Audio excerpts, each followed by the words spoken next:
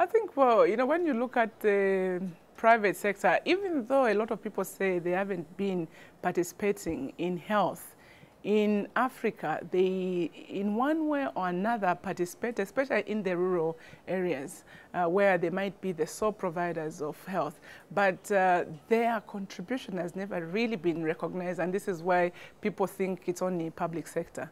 But for family planning, there hasn't been much involvement, and we really need to make sure that we get the private sector to be involved in family planning.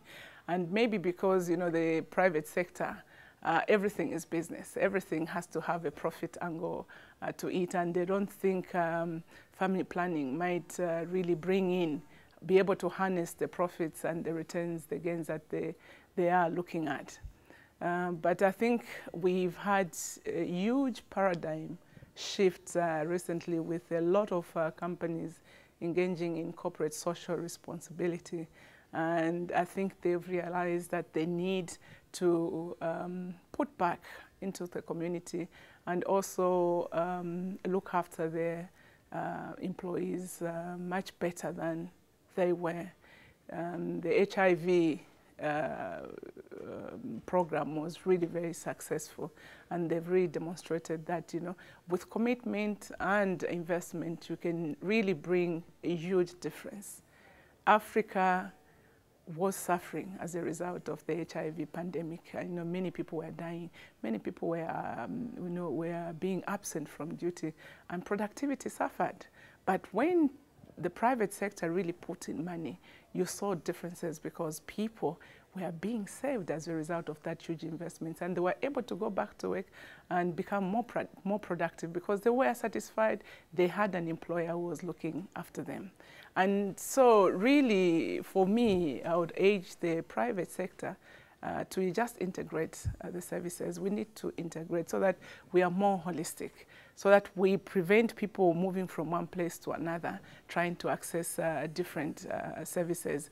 We need to start breaking those silos, you know, and the best way of breaking the silos is to integrate the services. Family planning, you know, even it's costly. But it's only costly in the initial phase. What you get out of it is really amazing. You know, there are a lot of benefits that can go to a private company. As I said, they save money. You know, as opposed to setting up different clinics or tackling different products, that would require a lot of human resource. But if they're able to integrate, they will be able to kill so many birds with just one stone, and really bringing the services closer to the people and the community that they serve. Some of the challenges we've had with the private sector is when it comes to the issues of training.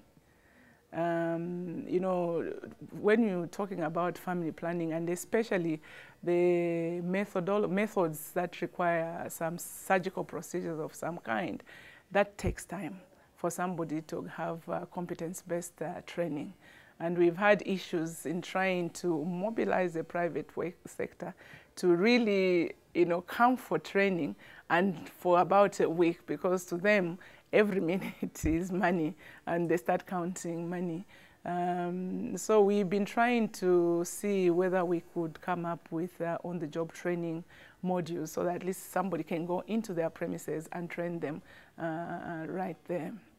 The issue of commodity security has also been an issue in Zambia, but we are now talking with Zambia to see whether the government will be able to subcontract the private sector to be able to increase access to family planning. So government will procure the methods and be able to give the private sector to offer the services at some minimal cost, because we know that, you know, they need to, it's not easy for any private sector to offer free services, but at least that they can charge for their labor and so on, but not put a charge on the commodity.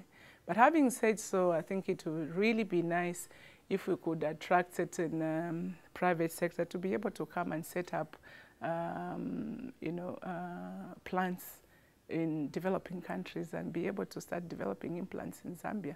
That would really be nice, because then you bring the market closer to Africa as opposed to getting the market from outside.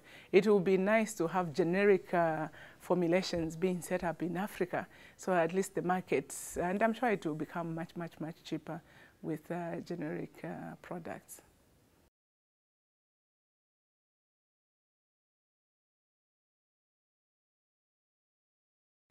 I think they can. You know, they have the means, they have the resources to be able to get involved in gender-based violence. I know in Lumwana they've got a really great program. They're working with the traditional chiefs in reaching out to communities and talking about all these issues and making sure that they give the women income generating activities and they provide the markets for them. Okay. I think we know the root cause. Women are not empowered. Women are subordinate. And for a lot of men, the issue of gender-based violence is a show of power, flexing their muscles, you know, to be known that they are men. And a lot of women are so afraid, you know, to move on because they have no means. They don't have anywhere to go. You know, we've tried working with women where, you know, they come to shelters, but they don't stay long in shelters because there's really nothing for them. They go back. They've got to continue looking after their children. And this is where companies can be able to come in and help start educating their employees because they've got male employees. I don't want to seem to be saying that gender-based violence is all about you know, men, but we know the story. The majority of perpetrators are men, and when you look at the consequences, it seems to be harsher in women than in men. So, sorry, pardon me. So they can start talking and educating their men. They can start talking to the boys in their catchment areas, in the schools where, in the communities that they are serving, so that at least the young boys are taught about the dignity, how to dignify a woman and to appreciate a woman for who she is. Because once they start growing up with such notions, they will grow up into more responsible men and future leaders.